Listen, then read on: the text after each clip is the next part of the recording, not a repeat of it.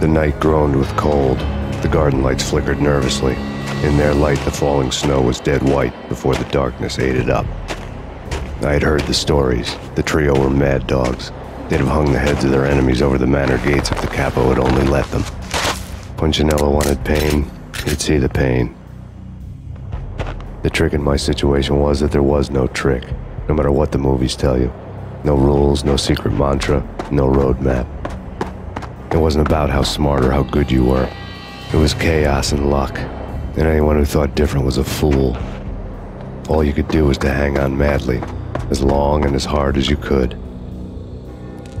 Someone had graciously left the back door open for me and killed the guards. My money was on Mona. I knew the trio would be standing between me and Punchinello. I had read their rap sheets, thick as phone books. No one would be walking out of here alive. The numbing cold of the broken night had followed me in. Upstairs, the trio tangoed down the manor halls to the silent rhythm of their murderous hearts. The blood of their victims rust on their lips. Vince Mignano, Pilot Providence aka Big Brother, and Joe Deadpan Salem. The pistol was a frozen lump in my hand, piercing the skin, gnawing me to the bone.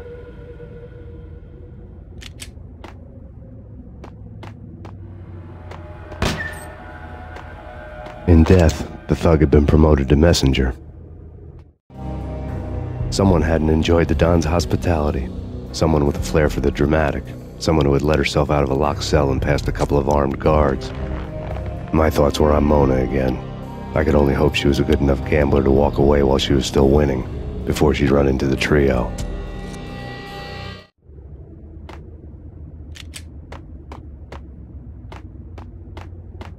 Payne.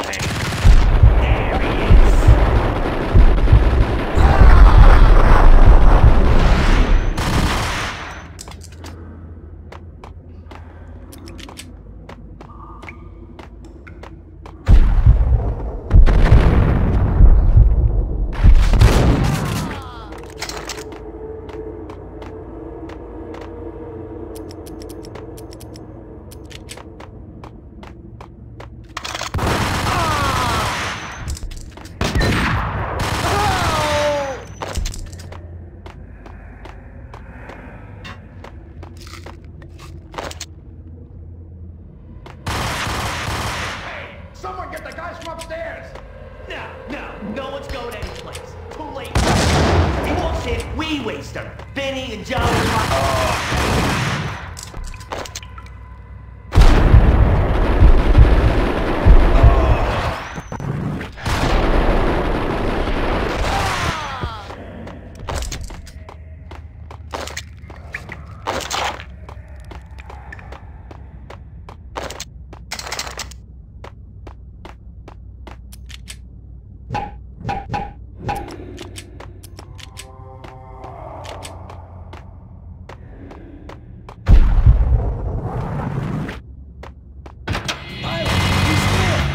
It didn't take me long to run into the trio.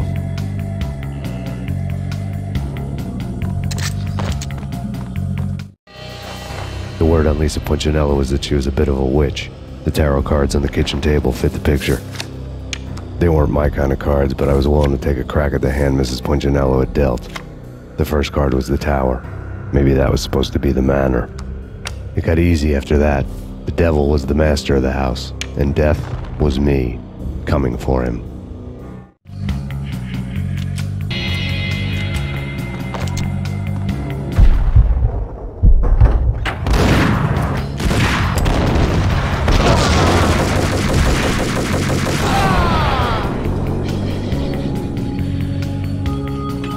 One down, 2 to go.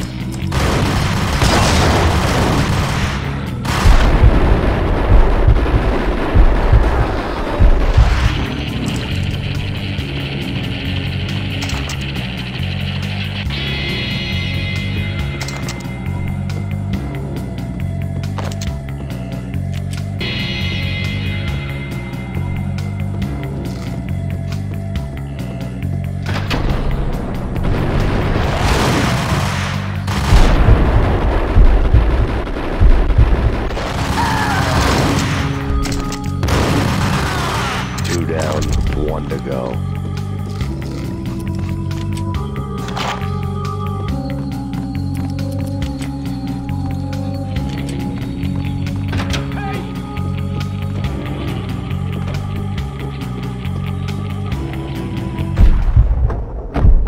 Don't stop at him! This will stop anything. Hey, come on.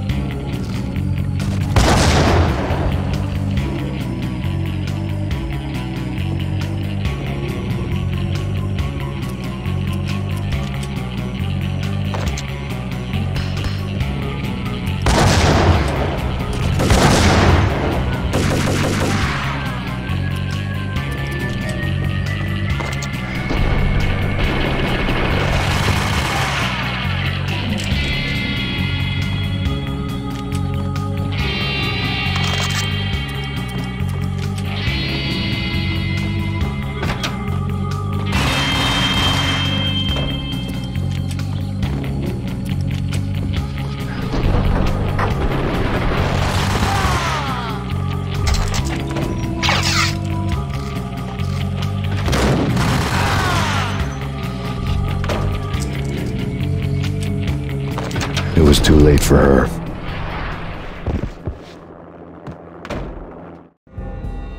You're a real angel, Max. I couldn't tell whether it was Mona or her sister. The body was a mess. The sick bastard had really gotten a kick out of it. Seeing her lying there got me thinking about another woman's body on another bed. Got me thinking about a fallen cradle.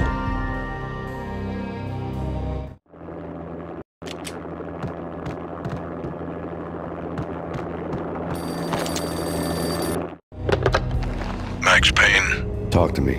Alfred Woden. You've got company. An armed helicopter just landed on the manor grounds. You must hurry. The more the merrier. Into the road. Vince Mignano.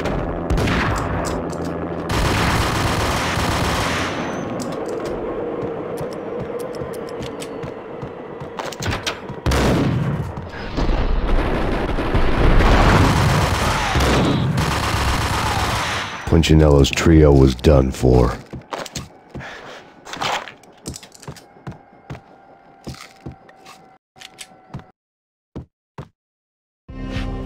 Outside my door. Hurry. He's coming for me. You gotta hurry. Please. I could hear Punchinello on the phone begging for help. He should have been saying his goodbyes. Punchinello was a pushover. The moment I stepped into the room, he folded like a deuce before a royal flush. No, wait. I was just doing what I was told. I couldn't refuse. She's someone high up. Government, maybe. I don't know. He was trying to buy more sand for his hourglass. I wasn't selling any.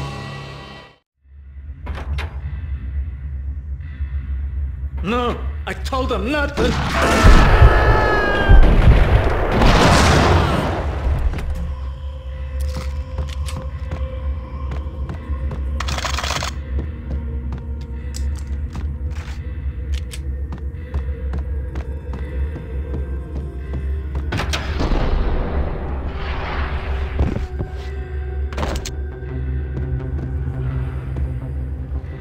Drop it. Don't move. Game over, Max Payne. I could tell when I was outgunned. It was time to take another beating. The mystery witch was a real barracuda. Trouble on dagger heels, a smoking assault rifle in her hand, and an army of killer suits behind her. How sweet. I get to kill two birds with one stone. Sooner or later, it was going to catch up with you. Mr. Payne, it's time to show you the benefits of my brew.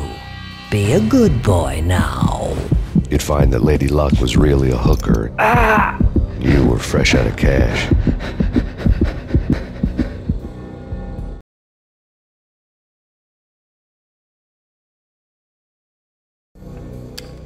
Gentlemen, we're done here. Take me to Cold Steel. She had just given me an OD of Valkyr. I could feel green fire eating my brains. They turned to steam. They did a fade on me. I'd never had a chance. The witch had got me just as sure as if she put a gun to my head and pulled the trigger. The shadows rushed me, bruised mugshot faces hungry for revenge. They knew my weak spots and closed in for the kill. The floor turned into a vortex of green blood. I fell. The flesh of fallen angels.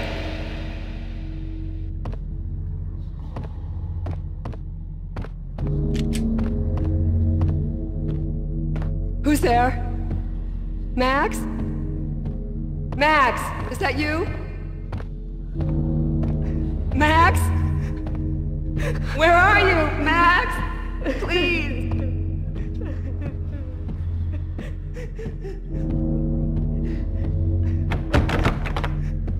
No, please, Max, no. I'm sorry. Please don't, Max, no, please.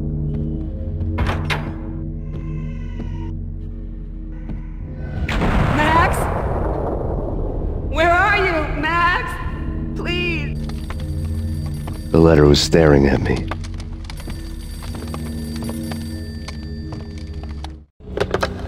Bartender is shiny stuff and dreams are made of stooped necromancers. He sings like a banana wrist, having strayed too close to the constellations on their shaved skulls. It was a bad line in a prank call. Someone spouting insane babble. I couldn't make sense of it.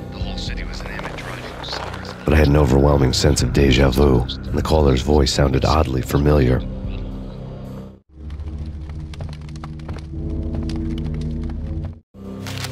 There was something disturbingly familiar about the letter before me. The handwriting was all pretty curves. You're in a graphic novel. The truth split my skull open, a glaring green light washing the lies away. All of my past was just fragmented still shots, words hanging in the air like balloons. I was in a graphic novel. Funny as hell. It was the most horrible thing I could think of.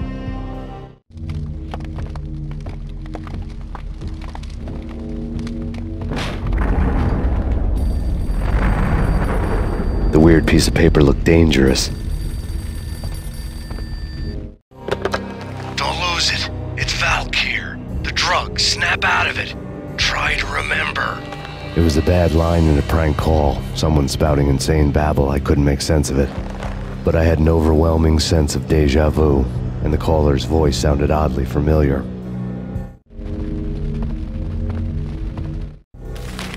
There was something disturbingly familiar about the letter before me. The handwriting was all pretty curves. You're in a computer game, Max.